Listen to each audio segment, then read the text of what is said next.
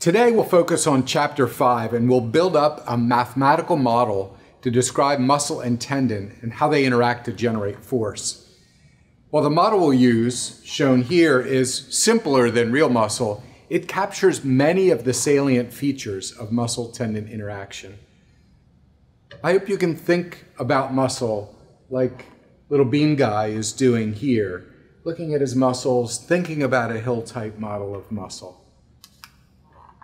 So our plan is to first talk about neuromuscular biomechanics, how the nervous system excites and activates muscles. We'll then do a quick review of the force length and force velocity relationships, and then we'll talk about muscle architecture and how they affect the force length and force velocity relationships. We'll then talk about muscle-tendon interaction. Then we'll move on to more computational aspects in the next segment. So that's the plan.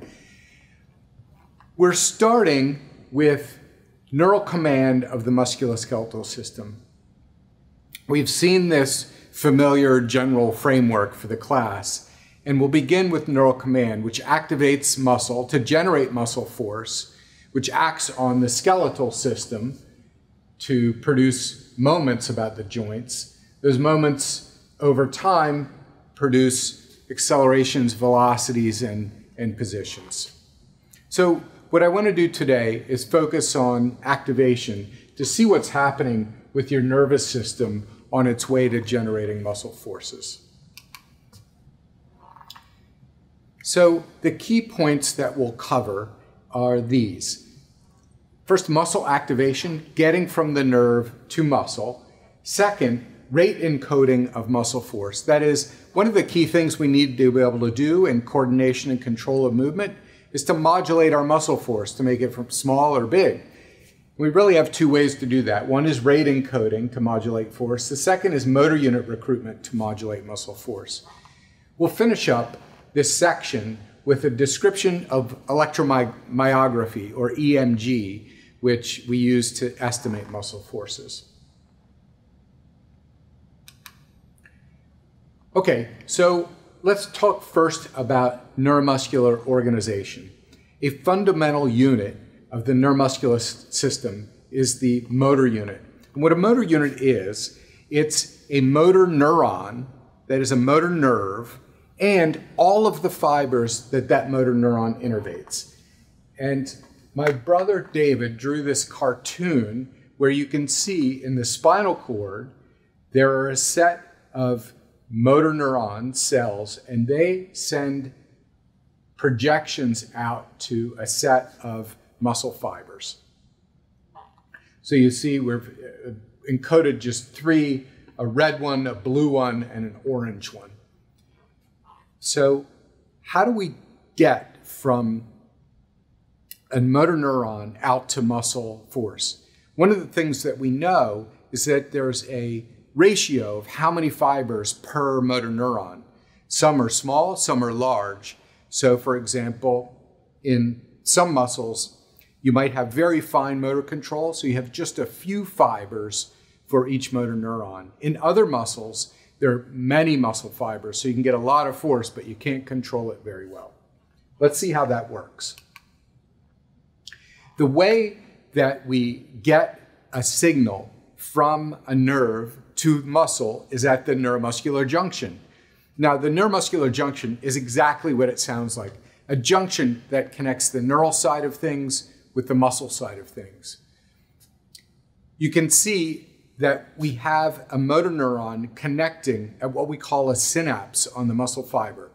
If we zoom in, like I'm showing here, you can see that synapse. And in this synapse, when the nerve action potential courses down, reaches the neuromuscular junction, there's a release of a chemical called acetylcholine that activates a sequence of actions within the muscle that lead to that muscle being activated.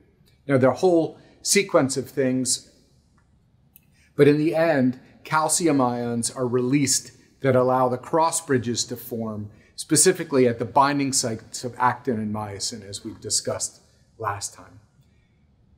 So that's the big picture here. An interesting side note is that when you inject botulinum toxin, usually people know this as Botox, what it does is it blocks the release of that acetylcholine, essentially paralyzing your muscle.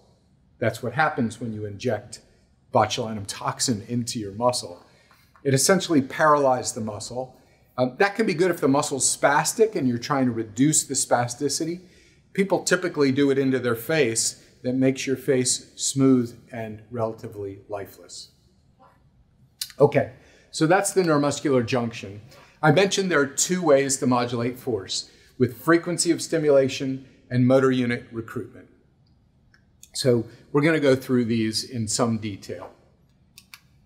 Let's start first with this simple experiment called a twitch experiment. Let's look at this top line here. S1 is when the first shock is delivered. When that shock is delivered, after a small delay, you get a twitch in muscle force. If the second shock occurs, let's say 2 seconds later, you get an identical twitch in muscle force. Now let's take another scenario where they're not separated by 2 seconds, they're closer than that. So here you get a first twitch and a second twitch, not so separated. If they're even closer, so S1 and S2 here, you start to get superposition. So why does this happen? There's a dynamic associated with the buildup of muscle force and the decay of muscle force. And if the muscle motor unit hasn't decayed and you give it a second shock, you'll get a superposition of the force. So let's talk about twitch and tetanus. We've just discussed twitch. And what I'm showing here, again, is a force time trace at a relatively low frequency, 5 hertz, a higher frequency, 10 hertz, 20 hertz, and then 40, 80, and 100 hertz. So what you see at these lower frequencies, you get a lower force that's twitchy. Even at 20 hertz here, with a synchronous stimulation like this, you get a wobbly version of the muscle force.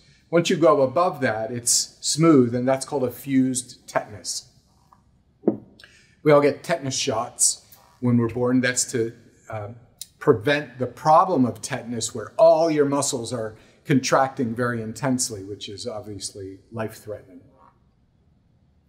So the nervous system produces movement by modulating force. One way we do this is through the change of frequency.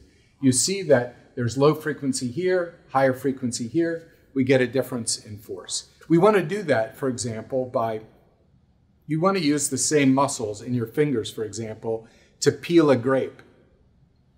So you need very small forces and very fine control. But if I want to use those same muscles to play a Rachmaninoff piano concerto, it's the same muscles that need now to produce very large forces at my fingertip.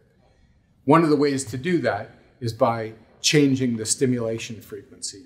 Let's look at another example. Let's say, take my quadriceps. If I'm just standing here, I need a little bit of force in my quadriceps, but not much. But if I wanted to do a maximum height jump, which for me is on the order of 3.4 centimeters, then you need to generate a lot of force in your quadriceps. Changing frequency of stimulation is one way to do this. Do you think this is a very good way to modulate muscle force? Not so good. You can see we don't get a very big range of force, only about a factor of 4. And when we're doing it at low forces, it's relatively twitchy, and so you'd end up with a tremor. So we need a second way to modulate force, which I'll show you now. The second way is by a change in recruitment. It's a beautiful thing that your nervous system does automatically, this process of orderly recruitment. And by orderly, what I mean is that the smallest, most fatigue-resistant motor units are recruited first. Why is this an advantage? If we are trying to produce very small forces, then we want to be able to change them at very fine grades. So producing a small amount of force with small motor units first is key. The other thing is these small motor units are resistant to fatigue. In 1965, a scientist named Elwood Henneman first discovered this orderly recruitment of motor units and described the size principle, where small amounts of force are generated first in small motor units that are resistant to fatigue. Then when you want larger forces, you get larger motor units come into play and generate force. So it's a beautiful system. Now, if you stimulate muscle with an external stimulator, you don't get this beautiful orderly recruitment. In fact, you get the big motor units first, and they tend to be fatigable. So that's one of the problems with using external stimulation to produce muscle force. So that's the orderly recruitment. And this is an excellent way to increase muscle forces. Let's dive into this in just a little bit more detail in this diagram.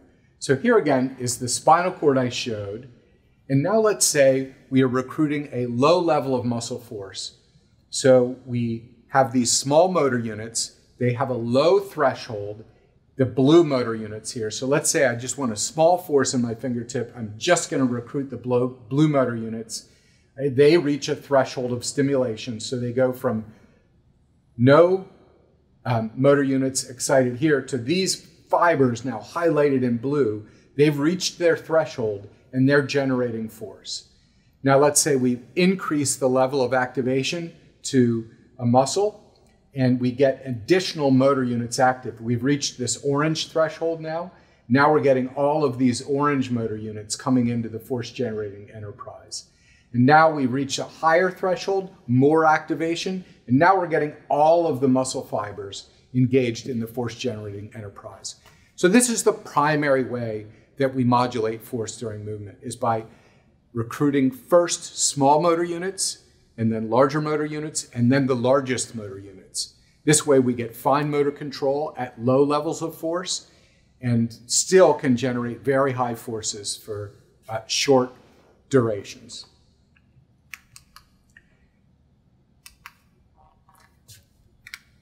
We can estimate how much force is being generated with an electromyographic signal. If I put electrodes on a muscle or in a muscle, I get this raw electromyographic signal that I'm showing here. Just a squiggle back and forth. It's a noisy signal.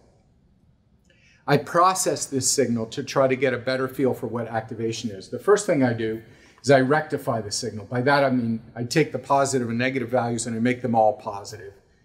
I then low pass filter this signal here. So here's my filtered EMG signal. So now I have a number that is between 0 and 1 that gives me a sense of if the muscle's on or not. When it's not on, we don't get an EMG signal, or we get a very small EMG signal. We call that a 0. And when it's maximally excited, I get a signal that is maximum, and I'll call that 1. We can elicit a maximum contraction in the lab, for example. If I have EMG electrodes on my biceps here, and I have someone holding back and encouraging me to go, max out, come on, pull, pull, then you can generate an EMG signal that's a max. You call that 1. You record it during rest, you call that 0, and you can estimate then the activation in muscle from 0 to 1 and how that varies over time. So just a couple key takeaways from this section. 1, we have 2 ways to modulate force: rate encoding and recruitment, where recruitment is really the primary mechanism. 2nd, orderly recruitment allows fine motor control and fatigue resistance at low levels of force, but then allows us to generate large forces for a short duration when they're needed. Finally, surface electromyographic recordings, or EMG, provide a method to estimate the timing and level of activation of muscles. Okay, we've talked about neuromuscular biomechanics. We're going to move on next to some of the basic review of force length and force velocity properties.